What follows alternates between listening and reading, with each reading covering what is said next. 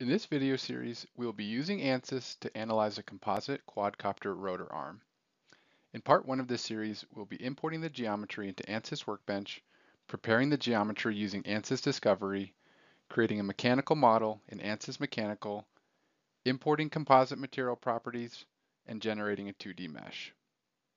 We'll start by opening a new session of Ansys Workbench. The Ansys Workbench interface is arranged into two primary areas, the toolbox and the project schematic. The toolbox contains the system templates that we will use to build our project, while the project schematic is the area of the interface where we will manage our project workflow. To insert our quadcopter geometry, we'll navigate to the geometry template in the Workbench toolbox and insert it into our project schematic by double-click or drag and drop. We'll then right-click on the geometry cell and navigate to Import Geometry to locate our quadcopter geometry file. Once the geometry is imported, it can now be prepared for analysis. Today I'll be using Ansys Discovery.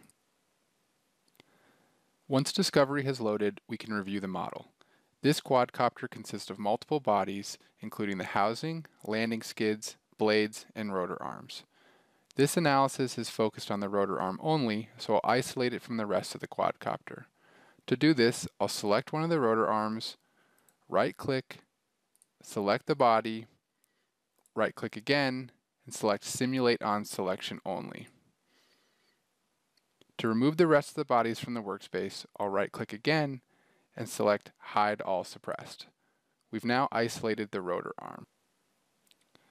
Notice that the rotor arm only has one through hole, which is used to connect it to the housing. Since we know the blades will also need a fastener to the arm, we'll add that now. Let's use the same diameter hole for the sake of this analysis.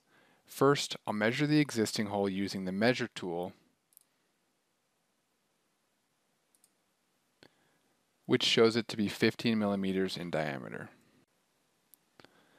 I'll now use the Sketch tool to add a 15 millimeter diameter hole using the center point of the existing circle.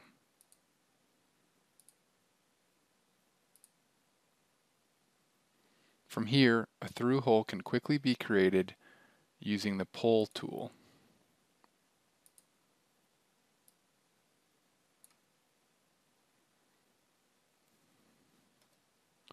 We now have matching through holes in the geometry. We no longer need the other circles on the rotor face, so I'll remove them now using the Merge Faces tool in the Repair ribbon.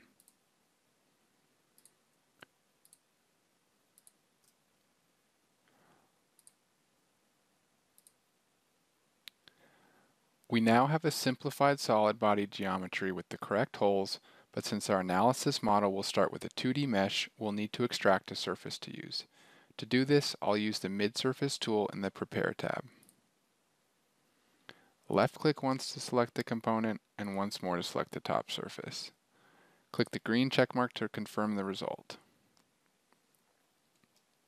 We now have a surface to use for our analysis. Our project schematic currently contains only one item, the rotor arm geometry we prepared in part 1. Next, we'll create the mechanical model by locating the template in the toolbox and dragging it to the right of the geometry. First, we'll import the composite materials into our project. Double-click the engineering data cell to open it in a new tab. Right-click in the blank space, select Engineering Data Sources, and navigate to Composite Materials to open its contents. In this analysis, I'll be using standard modulus epoxy carbon, both unidirectional and woven, manufactured with the wet layup technique. Select the materials, right-click, and select Add to B2 Engineering Data. Click Engineering Data Sources to confirm that we've added the materials properly. Close the Engineering Data tab to return to our project schematic.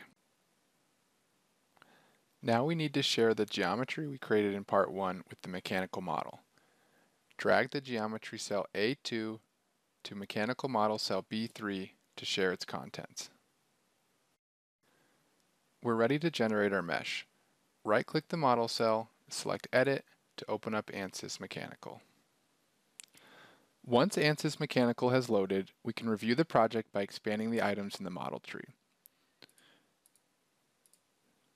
We can see that we've successfully imported the surface we created in part 1 of this series without including the rest of the quadcopter bodies.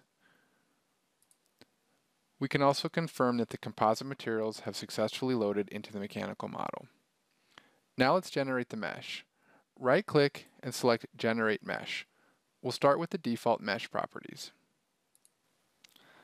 The default mesh sizing is fairly coarse, so let's decrease the mesh size to 5 mm and regenerate. Right-click and hit Generate Mesh to regenerate the mesh. That looks much better. We're done creating our mechanical model, so let's close Ansys Mechanical and return to our project schematic in Ansys Workbench.